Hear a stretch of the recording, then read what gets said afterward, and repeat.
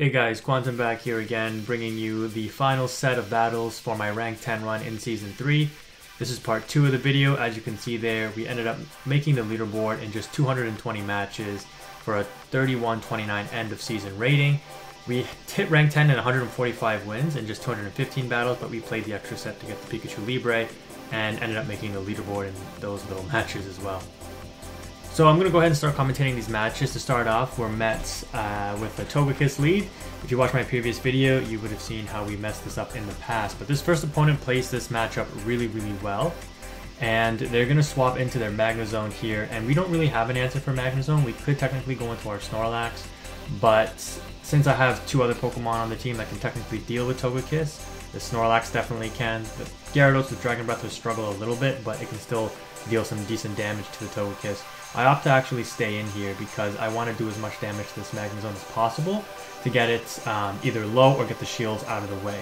So the opponent is still switch locked in here for a little bit longer, and I'm not even waiting for them to fire off additional wild charges because I don't want to risk them building up and switching out when their timer comes out, since our swaps are so out of sync. The opponent's switch timer does end up expiring and they swap into a Shadow Machamp, which obviously is the worst thing a Snorlax can see. So at this stage, I'm in a really tough position because I gave up switch priority and my Snorlax is going to go down to the Shadow Machamp, and obviously Magnezone does not have a good matchup against Shadow Machamp. So I have to go into my Gyarados here, shield up the Rock Slide. My opponent already burned both of their shields, so at least I'm going to be able to farm down this Shadow Machamp and leave with a bit of an energy advantage for the next matchup. I anticipate that they're going to bring in the Magnezone to try to spark or get as much damage as they can on the Gyarados, but they actually go into the Togekiss, and then when I make a fast swap, they mirror the fast swap with their own Magnezone. They did switch out with energy, but at this stage I can farm down the Magnezone because it was so low and it threw its energy and it had its defense debuffed. So Gyarados ends up taking out the Magnezone. We're still with a huge energy advantage going into this Togekiss matchup, and this is what I mean. I wasn't too worried about lining up the Magnezone with the Togekiss because I knew that both of my Pokemon had relatively decent matchups against the Togekiss. If I could either get the Togekiss low, the Gyarados can come in and finish it off, or if I can have an energy advantage on the Gyarados, I should be able to edge out the match against the Togekiss, and that's exactly what happens with a sliver of health. We win by like 1 charm's worth of damage. If the opponent would have gotten an extra charm, we probably would have lost that match. So really tight match in the beginning. Really, kudos to my opponent for making that a much more competitive match than it should have been. I probably misplayed there, but I haven't really gone back and analyzed it too deeply, but the opponent played really well to almost salvage that really bad lead. Alright, into the next matchup here. I actually ran into three or four of these Haxorus double steal lineups, and the first 2 or 3 times I ran into it, it completely wiped the floor with me. Like, there was nothing I can do. Even though I land the Earthquake on the Metagross swap in, I can realign my Pokemon appropriately. This team just wreaked havoc. So I actually altered my team because in general the Dragon Double Steal, whether it be Dragonite, Garchomp, or Haxorus in the lead with the Magnezone and Metagross in the back, pretty common line up in the upper ranks of going towards rank 10 in Season 3. It was a problem for this team, and so I actually swapped my team out for I think 3 or 4 matches where I ran like Togekiss, Gyarados with a Waterfall, and what was the third Pokemon? Forget what it was. Whatever counters Magnezone. Garchomp in the back, I think it was. Specifically to counteract this Dragon Double Steal team. And I actually ran into two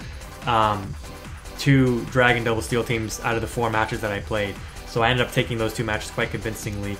And I took one against a streamer, I think, as well. I've seen him play before, and I know he runs like Flash Cannon on his Magnezone. And I actually shielded up his Flash Cannon. But it's a really strong team. It's, in my opinion, the Haxorus Double Steal line is the strongest in the meta, but it's not even worth commentating this match because there's virtually nothing I can do, I don't think. I'm at such a huge disadvantage with this particular team. And the reason I'm not showing the matches where I went up with that Togekiss team in the lead is because this showcase is basically showing you this team that I'm using, which is really good against the rest of the meta. It struggles against the Dragon Double Steal line. So if you run into that, you do have some play, but you really have to bank on taking up the Magnezone in the back and then lining up the Gyarados with the Dragon that's in the lead. So it is doable, but it is very tough to do. And you can see there we ended up losing that match. There was probably some stuff we could do, but it's really tough to come back from that. So yeah, just moving on to the next match. This is actually part of the same clip, so sometimes I just go back to back if I lose a match. I usually end up taking a break if I win a match and just kind of collect myself and then go to the next match. In my final set in this video, I actually stagger out my final set over the course of I think 2 days. And you're going to see that because I think I started with 6 days left in the Go Battle League and I finish it with like 4 days left in the Go Battle League. But anyways, going into this next matchup, we're met with a positive lead, which is the Metagross. This is really, really positive, and this is a pretty straightforward matchup. We're just going to build up to 2 wild charges, shield the opponent's first move because we can't take the risk that it's an Earthquake, and the opponent is very unlikely to double shield their Metagross in these scenarios. So if we get 1 wild charge through, the play is to switch into Snorlax to try to lick down the Metagross or force the opponent to switch because our own Magnezone should be fairly healthy still. We switch out of that matchup, the Metagross very low, and we can get an energy advantage with the Snorlax coming into the secondary matchup. And unless the opponent swaps in like a Dragonite or a Garchomp or something, Snorlax can usually have a lot of play against whatever the opponent swaps in, or not a counter user like a Haxorus or Machamp. But anyways, the opponent swaps in a Togekiss, so they have 2 Pokemon that's really weak to Magnezone, and this kind of leads me to believe they might have like a Dragonite or a Garchomp in the back, so I have to bring in my Magnezone to get a bit of an energy advantage in farming down the Togekiss, and I want to see what they end up bringing back in. And look at this, it ends up being the Metagross. So I knew this was kind of a Meteor Mash, but the fact that they brought in a Metagross and not like a Dragonite or a Garchomp led me to believe that their third Pokemon might be also weak to Magnezone, which the only real thing in the meta left, it would be a Gyarados, and sure enough it is a Gyarados. So that's why I ended up shielding that Meteor Mash, even though I knew it was going to be a Meteor Mash, and you can see that we comfortably took that match after after getting that Dragon Double Steel line. We got an opponent's team that we completely hard counter. Magnezone completely wipes the floor with that team. So we ended up going 3-2 in that set because that was one of the sets where I went up against 2 Dragon Double Steel teams in the same set, and we lost both of them. So I showcased one of them. The other loss that we took was even worse than that one. So at least I showed you the one, or you saw the one where I actually had some play. I think in the other one that I lost, the opponent ended up shielding the Earthquake from the Snorlax, so there was like virtually no chance of us winning Switch, and it was just a lost cause. I think I ended up leaving that match too because I realized there was nothing I could do. So no sense in showing that one because, like I said, it's pretty hard to come back from. Alright, into this next matchup here, we're met with a Swampert lead. Again, a very difficult thing for Magnezone to see in the lead, but if we can kind of maneuver around the switches and gain a bit of an energy advantage with the Magnezone, we actually can have some play against Swampert. But check this out, so we go in with the Snorlax, the opponent throws a Hydro Cannon, we don't shield it, but the opponent opts to swap in their own Magnezone, and usually I think that opponents anticipate Superpower, but one Superpower doesn't KO a Magnezone, it does get it fairly low, so the opponent might have some incentive to shield, but they don't. And because of that, we ended up nuking the Magnezone in one shot with our Earthquake on the Snorlax. That was really, really cool to see. The opponent opts to bring in their Metagross, and technically this is not necessarily something I should have done in throwing the Body Slam, because that just allowed the opponent to farm extra. If I didn't throw that Body Slam, the opponent might have just thrown their Meteor Mash right away, so that we didn't get off our energy, and that would have allowed us to ensure that the Metagross didn't leave with a bit of energy bank. However, the opponent does opt to swap into their Swampert, so at this stage we're just like, alright, well we're going to line up the Gyarados with it because this is a really positive matchup for us. We shield up the Sludge Wave correctly, that was pretty huge, but at this stage I think we pretty much have this game wrapped up, thankfully. So we were able to avoid the Swampert lining up with the Magnezone, and I let this one go through because even if it's a Sludge Wave, I can essentially just farm down this Swampert, but the opponent ends up going for Hydro Cannon, so even better for us. I will shield this one because it's most likely a Sludge Wave, so we correctly call the baits on this opponent, and they opt to go into their Metagross.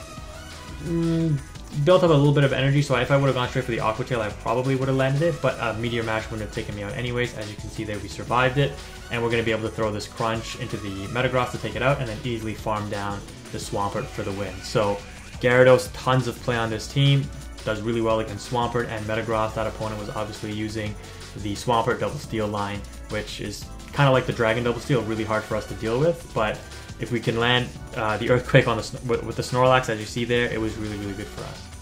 Alright, so this I think is the final match of the set that put us one set away from rank 10, and we're going up against another rank 10, leading with a Metagross, so this is, again, really, really positive for us. Experienced a bit of lag. Hopefully the opponent didn't get in a lot of extra bullet punches. But we have 2 wild charges back to back. We're going to fire them both off. Get a shield, that's good because we shielded once, and this is going to get the Metagross very low. As usual, just like clockwork, we're going to switch into our Snorlax, gain a bit of an energy advantage. And I'm fine with this at this stage because the opponent swaps into Dragonite. Technically a losing matchup for Snorlax, but we do have a bit of an energy advantage. But the Metagross is so low that we're fine with losing this matchup because we can come in with either the Magnezone or the Gyarados to farm down the Dragonite and have an energy advantage for the third Pokemon in the back. And I think the play here would be to come in with the Gyarados because I can essentially shield up anything that the Metagross might throw if they opt to come in with the Metagross. Or if they come in with like a Garchomp or something, obviously having an energy advantage on the Gyarados would be really, really good. So let's see what we come in here with. I mean, traditionally, sense would dictate that we come in with Magnezone, but if the opponent ended up having a Garchomp in the back, having an energy advantage on the Magnezone wouldn't really make a difference. So we opt to come in with the Gyarados to gain the energy advantage. The opponent does, though, have a Togekiss in the back, so we're going to easily just swap into our Magnezone after we get we throw the Aqua Tail on the Togekiss. We're going to shield up the Meteor Mash because we want to keep this Magnezone fairly healthy. We don't want to potentially get farmed down by the Togekiss, and at this stage we're just going to go for Mirror Shots. The opponent technically could go for a Flamethrower if they were able to farm us down, but we have such an energy advantage at this stage. The opponent ended up falling for the bait. If they ended up not shielding that Mirror Shot, we just would have went for continuous Mirror Shot. But because they shielded and we had the energy for a Wild Charge, we just Wild Charge the Togekiss and finish it off. So we go 4-1 in that set. I think the loss in that one was also to, I think, maybe a Garchomp Double Steal. Either that or a Dragonite Double Steal. I think I lost to another Double Steal line, though, in that set. So that was really unfortunate, but it does happen. So at this stage, we're at 29.55, and we're going into our final set that's going to lead us into rank 10. Find a match right away. This was definitely not the case as I was playing throughout the rest of the day or the next day as I was continuing on these matches. But we're met with technically a bad lead in the Mamoswine. We're going to go straight for Mirror Shots. These do about 33% to Mamoswine, so it's not as bad of a matchup as long as you don't get bulldozed, obviously, because it will one-shot the Magnezone. So we can't take the risk. We do have to burn a shield here, even though it's most likely an Avalanche. Yep. But we're going to continuously just go for these Mirror Shots. These Powder Snows and the Avalanches don't really do that much damage to Magnezone, but since we ended up getting through two Mirror Shots, we do get the Mamoswine very low, so we opt to switch into our Snorlax to try to lick down or gain an energy advantage. Sure enough, the opponent opts to swap out with energy on their Mamoswine, but they swap into a Metagross. Go for the classic, the Earthquake Nuke. The opponent doesn't shield. We're able to win switch. So this is actually kind of good for us. We do need to maintain our shields for the Gyarados because that Mamoswine does have a Avalanche loaded, and it will do 51% to Gyarados. So we need to make sure that essentially at this stage, we save the shield for Gyarados. But now we're going to realign our Magnezone with the opponent's Gyarados. And at this stage, like, it's actually not even worth going for charge moves because the spark damage against the Gyarados will bring it fairly low, and then our own Dragon Breath Gyarados can easily take out the Waterfall Gyarados when it's this low. And the opponent's going to burn all their energy on our Magnezone. This is perfectly fine. And then when the Mamoswine comes back in, all we have to do is shield the Avalanche. We don't even really need to shield it, but we might as well. But you can see here the Mamoswine is so low that we can just Dragon Breath it down. So this opponent ends up losing with 2 shields, and we're able to take that match. That was really good. That was the only match I played that day because it was in the evening and I had some stuff to finish up. But the next day, I opt to continue on early in the morning or afternoon, and we're met with a Garchomp lead. Really, really weird team comp. Who leads a Garchomp and then has a Dragonite swap it in the back? What do they do against Togekiss, right? You don't really expect opponents to have like Machamp swap-ins or something that's double weak to Togekiss in the back if they're leading with a Garchomp. But this is why you think that Snorlax is a reasonably good safe swap if you run into like a Garchomp lead, but it's not in this case. So we're going to definitely lose the secondary matchup. I think I shielded once already. Yeah, I did, but the opponent is easily going to match shields in order to maintain switch. So this is not ideal for us. We're going to have to try to come up with some other kind of game plan here to take out the opponent's Garchomp. Essentially at this stage, because I burned a shield though, I have to save my final shield for the Gyarados. because I have to anticipate they have a Metagross in the back, and that Gyarados can deal with the opponent's Magnezone and their Metagross that I'm anticipating they have in the back. So yeah, we farm down the Dragonite with the Magnezone, and I think I opt to actually just keep the Magnezone in here because I want the I want the Garchomp to throw its energy because I wasn't fast enough on the swap. I can't have this Garchomp with a large energy advantage going up against my Gyarados. So I want them to burn some energy at least.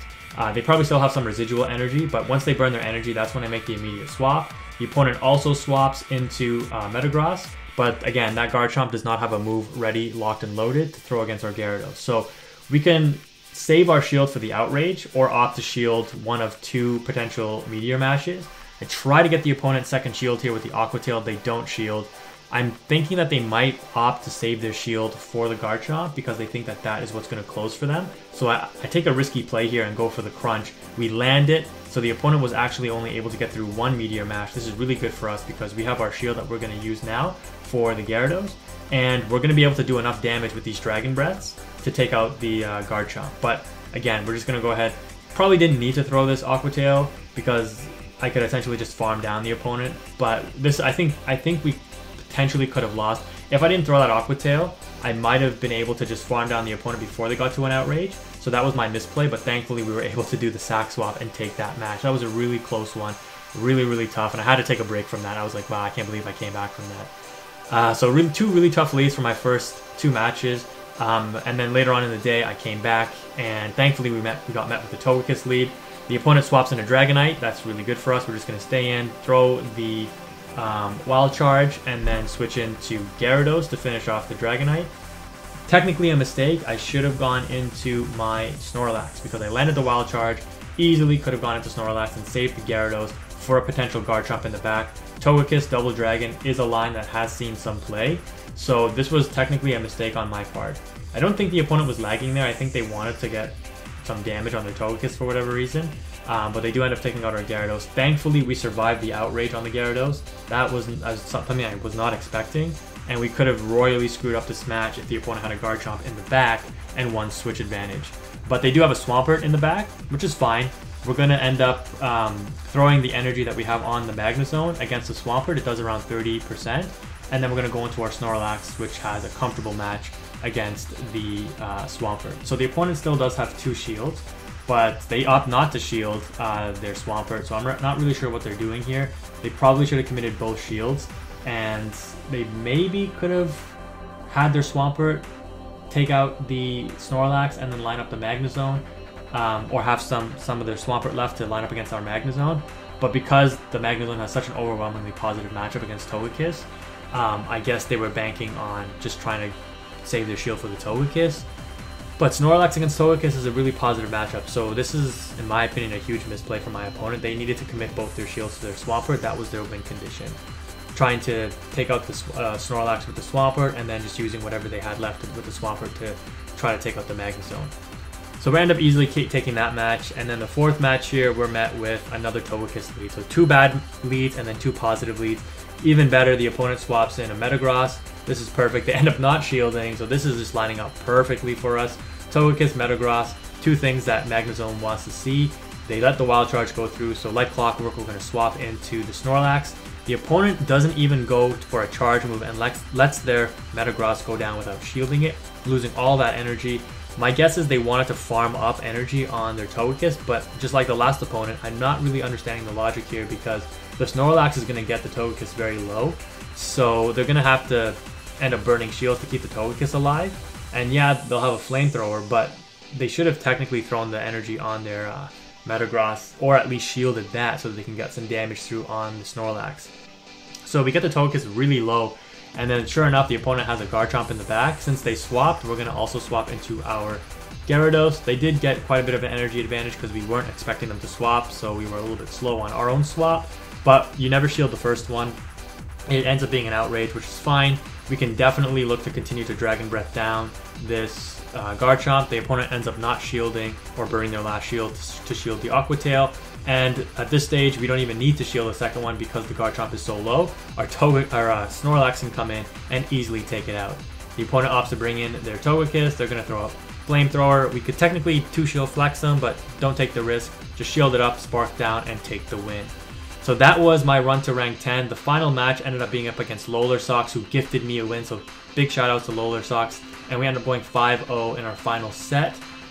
You can see there 145 and 215 matches, rank 10, and the screen glitches. But that is it, guys. Thank you for watching. Hopefully you enjoyed this team, but Quantum is out.